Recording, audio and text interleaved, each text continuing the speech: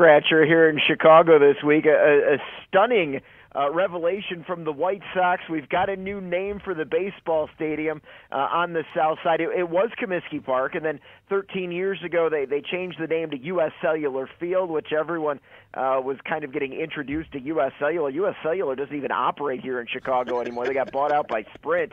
So we thought that maybe a name change was coming, and we got it. Guaranteed Rate Field. Starting November 1st, that is going to be the new name of the ballpark on the south side. Most people here in Chicago have no idea what guaranteed rate is. I didn't know until it was announced a couple days ago. It's a mortgage lender, but the deal is signed through 2030. So that's what the White Sox will be playing in next year, Guaranteed Rate Field. All right, so that's a good 16-year, right? 13 years? 14 years. Actually, 13 years with a 1-year added option if guarantee rate is still around. Which How is much? The problem we're seeing. How much? Well, it's interesting the way that the stadium's worked out, because it's not actually owned by the White Sox. It's owned by a public trust that actually is renting the field out to the White Sox at a pretty cheap rate.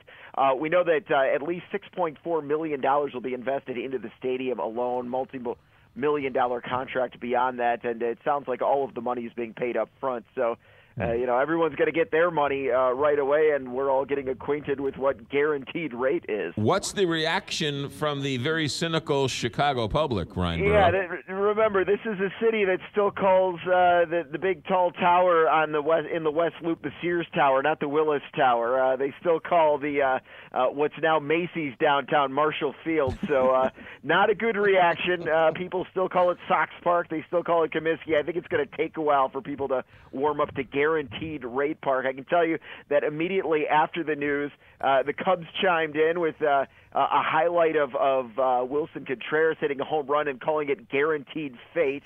The Bears tweeting out a picture of Soldier Field saying, "Breaking news, we're still Soldier Field." So already even some of the Chicago teams kind of laying into the White Sox. Say what you want, but that's why they spend $6 million a year, is because you would never hear of guaranteed rate. They spend all this money. That's what they get. They get publicity out of the deal. That's a good point, but, Busch, obviously a very iconic brand in St. Louis. Miller, a very iconic brand in Milwaukee. There are a lot of businesses in Chicago, whether it be Walgreens or Boeing, obviously the United Center named after United Airlines.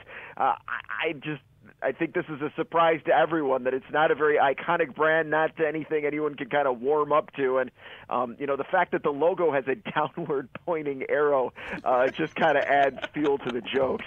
All right, Ryan Burrow, ABC News correspondent. Thanks for checking in. Have a good weekend. Take care. 725, Big 550.